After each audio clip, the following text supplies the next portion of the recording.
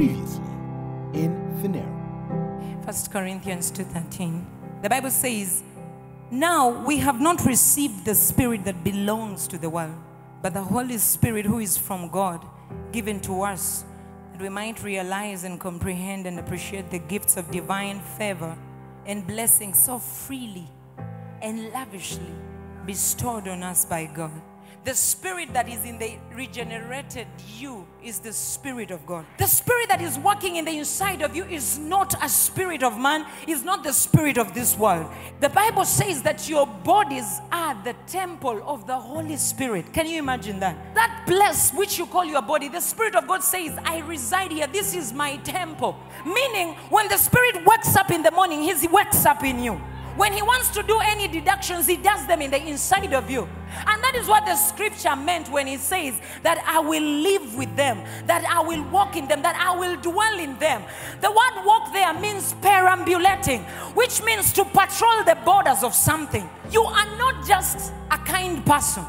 You are not just a person who hates sin. You are not just a person who passes and the dead resurrect. You're not just a person who picks up lame people from their bondage. There is something that is working itself in the inside of you. When you hear that someone has died somewhere, there is something that is telling you, no, that is not right, that is not right. Let's go and sort it. There is something that dwells in the inside of you that wills and does through you. If you are born of God, you cannot be the same. Jesus answered and said, verily, verily, I say unto thee, except a man be born again. Now, when you study that Hebrew word, gineth anothena, it means you are birthed from above. When you check that word, gineth has drawn from genes. It means you carry the genes of God in the inside of you. That tells me when people are busy boasting about their lineages, God is busy dancing and saying, she is of my lineage. She is of my kind.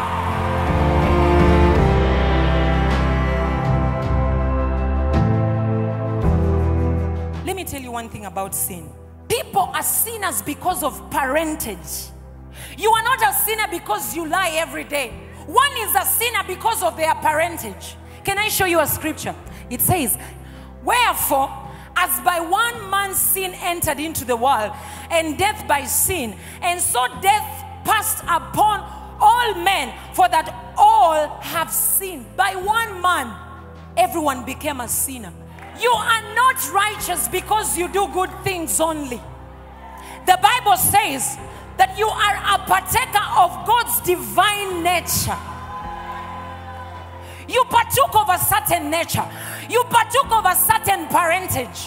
When somebody gets born again, something happens to your parenting. There is something that dies and then something else comes. What comes is that man from above. He takes over. When you are born again, it is not like you have a certain past with you, which is just about to show up. When a man is born again, your past is not erased. Your past is not taken away. It is non-existent. That is what the Bible means when it says in 2 Corinthians 5:17, if any man be in Christ Jesus, he is a new creature. Why? All things they passed away. They did pass away. Behold, all things are become new. There is no record of you of what your forefather did. We can't carry these things and function like as if we are of this world. We are not. We are not.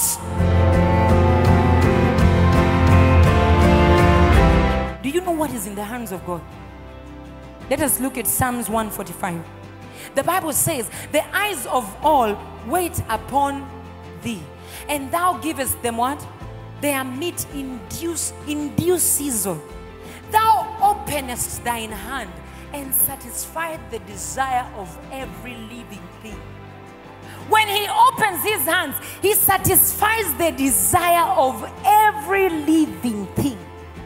He says, you shall lend to nations. Why? Because it is you that is the desire of the nations. You don't just lend to them because you have money. No, there is something that they must feed of you. The Bible says in the book of Thessalonians that he has called you to obtain glory. A person who has obtained glory, a person who is walking in the pattern of glory and virtue, is not thinking about what to eat tomorrow. When I'm waking up in the morning and I know there are even worse things to face, I just start to say, God, I thank you. I thank you, Lord my God. I am full of joy. The Spirit of God is in the inside of me. I know the same Spirit that raised Christ from the dead is the same power at work in the inside of me. Therefore, I'm more than a conqueror in Christ Jesus. The more I do that, my face begins to shine. Because that is the wisdom of God. And boy, you don't want to know how tribulation hates shining faces. Why? Because everything comes to conform you into what they are. The landlord knocks. But when he knocks, open it and say, power of the Holy Ghost. The anointing of God is shining on you. When he stands up and he still is in the anointing, he will ask you, which church do you go to?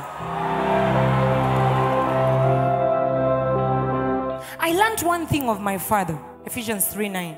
It says, and to make all men see what is the mystery, and from the beginning of the world he had been hid, who created all things by Christ Jesus, to the intent that now principalities and powers in the heavenly places might be known by the church, the manifold wisdom of God.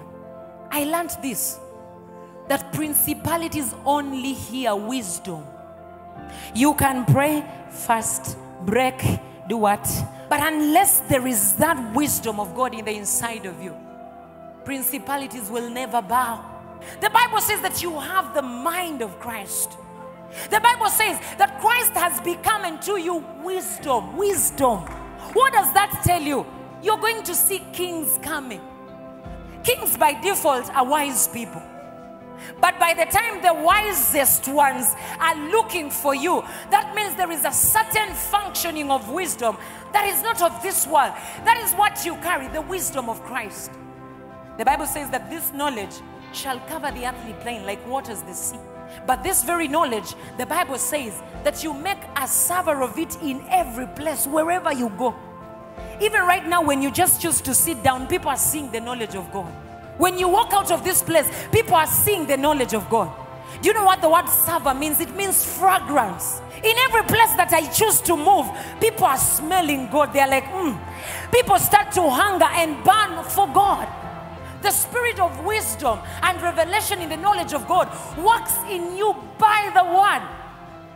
He starts to reveal things you've not even known before. Jesus looks at a fig tree which cannot produce a fig, and he executes judgment. Why? Because it was not in the pattern of trees at that point when Jesus needed to eat, not to provide. It had to provide. Why? Because all things must respond to you. When you turn to them, they must respond. When you go to your ATM and you want money, whether you left money or you didn't leave money, it must respond. When the doctor says, oh, we are sorry, you seem to be barren, you will never produce child, touch that womb of yours, it must respond. The wisdom that you carry in the inside of you is what makes your face to shine. It says, who is the wise man, and who knoweth the interpretation of a thing? A man's wisdom maketh his face to shine. And that is how we ought to walk every day, understanding that there is something else that is at work in the inside of us, because we are not of this world. We are in it, but not of it.